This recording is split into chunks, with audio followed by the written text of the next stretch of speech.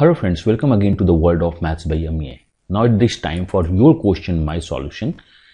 These two questions were sent by Abhishek Vasisht. He sent this question on my email ID mathsbyamiya@gmail.com. His mail was, hello sir, please provide the solution of this question, these questions. It came in SSC CGL 2017. The question number 1 is, how many perfect cubes are there between 1 to 1 lakhs which are divisible by 7? How many two-digit prime numbers are there between 10 to 100 which remains prime numbers when orders of digits is reversed? So first of all मैं आपको ये बता दूं, prime numbers का कोई rule नहीं होता है. Many of the time and even इस दिस क्वेश्चन पे हमें मैनुअली वर्क करना होगा, but this question we can solve with some of the concepts. So start करते हैं. Question number 1, how many perfect cubes are between 1 to 1 lakh. सो मुझे perfect cubes की range चाहिए अगर मैं नॉर्मल निकालना चाहूं तो. So we have 1 lakhs and the perfect cube. So देखते हैं कहां से कहां तक जाता है.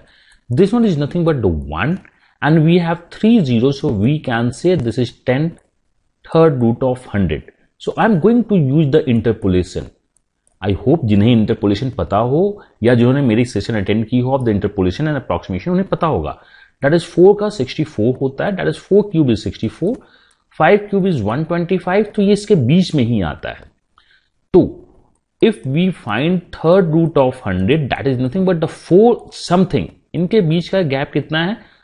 That is 61 and यहां से गैप कितना है? 36. So this is approx 436 61 and I think ये 4.5889 के करीब होगा. So this one is approx 4.6 के करीब होगा. I think ये क्लियर है. So this is approx value. So third root of 100 is 4.6 and 10 into this is nothing but 46. So हमें देखना क्या है बॉस, 1 से 46 तक कितने वैल्यू 7 से डिवाइड होते हैं, और मुझको पता है 1 to 46 ओनली 6 वैल्यू 7 से डिवाइड होते हैं.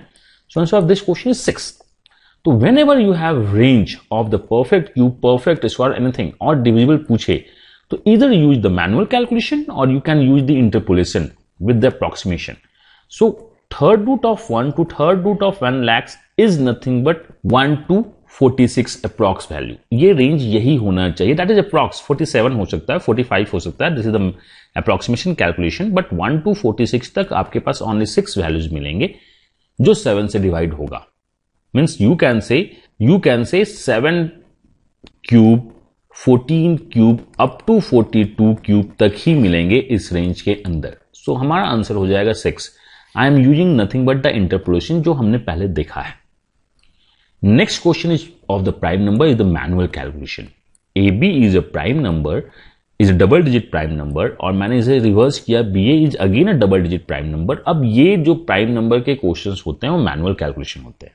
तो आपको देखना क्या है, नंबर 1 से स्टार्ट होगा, ये परफेक्टली फाइन है. नंबर 2 से स्टार्ट नहीं हो सकता है बिकॉज अगर 2 से स्टार्ट हुआ तो रिवर्स होने पे इवन नंबर होगा. तो मैं बोल सकता हूं नंबर 1 से स्टार्ट होगा, number should start with the 3, number should start with the 5. No 5 से भी नहीं होगा. वाई? बिकॉज अगर 5 को रिवर्स करते हो लाइक 53 जो प्राइम 35 5 से डिवाइड होगा तो नंबर शुड स्टार्ट फ्रॉम 1, 3, 7, 9 से ही नंबर से स्टार्ट होंगे. अब देखते हैं. We have first prime is the 11 and will consider the 11. We have second prime is 13 and consider 13 because 13 का रिवर्स 31 होता है. 17 को भी मैं कंसिडर करूंगा, 19 को मैं कंसिडर नहीं करूंगा. Why comes? Because 19 का रिवर्स 91 होता है, which is not a prime. So 3 numbers तो यहां मिले. 31 कंसिडर होगा. Then the next prime is what? 37 भी कंसिडर होगा because 73 is the prime. So 2 numbers मुझको यहां पे मिले. Now we have 71. ये कंसिडर करेंगे हम. 73 को भी कंसिडर करेंगे हम. 79 को भी कंसिडर किया जाएगा. एंड यहां 97 भी कंसिडर होगा. This is manual calculation. आप इसको कुछ कर नहीं सकते. प्राइम नंबर मैनुअली ही जाता है and here we have 9 such prime numbers. Answer of this question is 9. तो आपको अगर कोई भी डाउट हो, if you have even silly doubts solve, अगर सिली डाउट्स होंगे तो मैं उसमें मेल पे ही रिप्लाई कर दूंगा, या क्वेश्चंस अगर आप गलत कर रहे होगे तो मैं मेल पे ही रिप्लाई कर दूंगा. If there is need of the concept I will create a video on this. Okay, so I hope ये clear होगा. Whenever you have a prime number, try to solve manually. And this one is the concept. अगर आपका जब भी कोई range पूछे, use the interpolation, try to solve the question.